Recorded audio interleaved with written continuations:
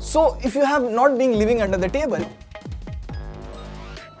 you would already know ChatGPT and the new Microsoft Bing. Microsoft just announced that for the first time in history, Bing has crossed 100 million active users.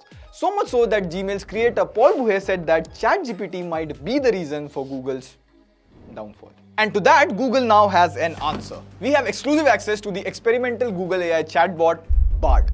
We'll get to that in a moment. So in all hurry, Google finally released a trailer video of its AI working, where it can summarize your Gmail threads, creates an entire presentation for you automatically from a document. But that's coming at the end of the year. As of now, we only have this Google AI chatbot, BARD. Now, two things which I noticed initially. First of all, when you enter a query, see side by side, Google's BARD is very fast. Bing still takes time and it shows.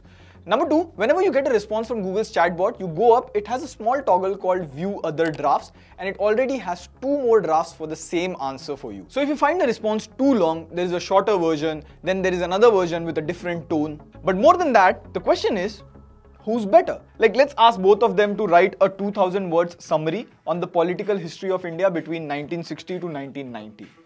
Again, if you see, Google BARD is just fast and it gives a nice summary, like starting with Jawaharlal Nehru's death, we had the emergency, 1990 was economic liberalization. Seems pretty accurate. And with Bing, now Bing has 3 modes, creative, balanced and precise. We'll leave it to balanced because that's the default mode and what most of the people would use. And wow, this is surprising. It straight up denies giving a summary and provide links to Wikipedia. Source of all information. That's clearly BARD 1, Bing 0. I'm impressed with BARD. Now let's go up a level and make it difficult and a bit creative. Write a YouTube short script about best AI websites in Eminem style. Make sure it ends with like, share and subscribe. And now with Bing, wow. Editor, we would actually need the rap music. Let's go. Yo, it's your boy AI here to tell you about some websites that will make you fly. First up is OpenAI. It's got GPT-3 and codex that will make you say I. So if you're looking for the best AI websites around, these are the ones that won't let you down. Like, share and subscribe to our channel for more content like this. Subscribe to TechWiser.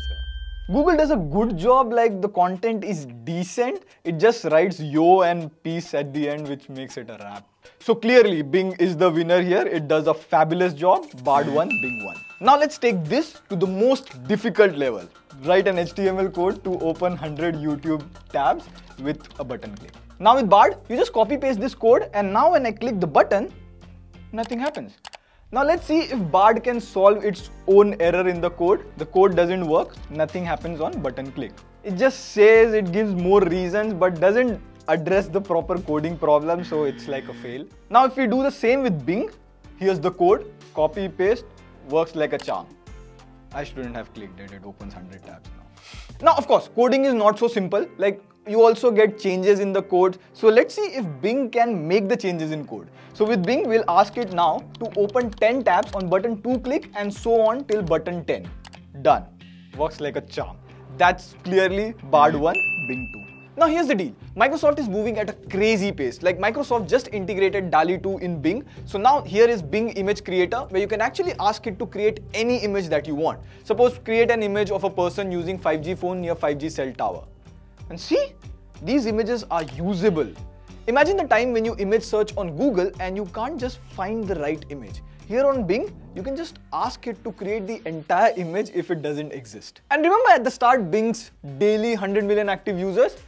Well, Google has 1 billion daily active users and this is just 1% of it, so long way to go. So overall, what is the conclusion? Who will win? Well, if you think Google is done, Google is dead, ChatGPT will kill it. Well, BARD runs on a language called Lambda. Now you don't need to learn the entire language. In simple words, previously when you need to Google something, suppose internet is not working 3 to 4 years back, you have to actually put internet not working Windows laptop, or else the search results would be crazy. But post 2021, you could actually search on Google why internet doesn't work on my Windows laptop, and it would still understand your problem and show you the best results. This was done because of Lambda, which could understand how humans speak and have conversations with them. So it would be foolish to say Google wasn't prepared for this. By the way, as of now, Google BARD is only available to a limited number of people in the US and UK. Now, overall the point is, no matter how much we or anyone on the internet says, no one actually knows who will win. As of now, Bing and ChatGPT is better than Google. But here's the bigger picture. Google has these two products which are the most revenue making, and both of them serve ads. So any AI services or whatever Google makes has to serve ads or lead you to a website which has ads. For sure. Whereas the top Microsoft products are Office products, 365, Azure cloud services. So whatever AI integration has to happen in these products to make them more beneficial or useful, or just create altogether new product which again brings in more subscription. As of now, AI is everywhere in every app that you hear. Every day you hear some new launches. For sure, it is going to kill some jobs, create new jobs. It's very confusing right now. But the AI war is on and only time will tell. On that note, this is Prateek signing off. We tried to push this video very fast. So if you have watched it here, like this video. See you pretty soon and hold on.